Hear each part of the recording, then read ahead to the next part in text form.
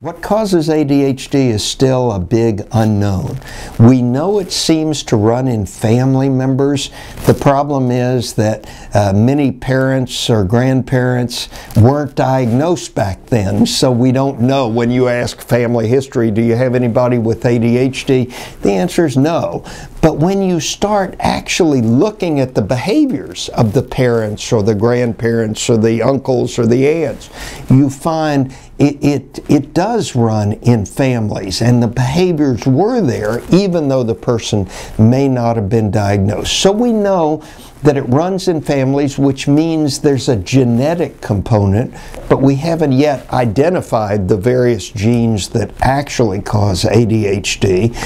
We know that ADHD has to do something with the change in the chemicals in the brain, so we know there's a biological component to ADHD, and it seems to be some sort of neurologic problem that seems to be more apparent when someone is either bored or doing things that cause a lot of stress.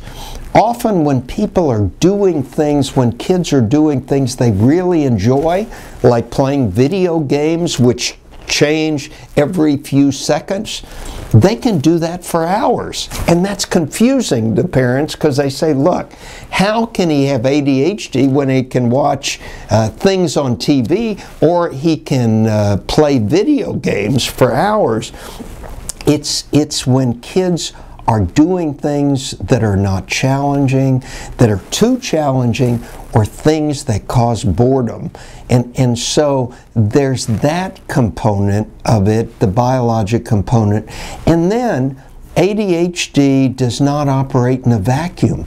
So if a child has ADHD, he may do poorly in school, he may have difficulty following the rules in games, he may have difficulty keeping friends, he may have difficulty controlling behaviors, he may have difficulty with self-esteem. So there is then a psychological component. Even though that may not be the root cause, it may continue the process along.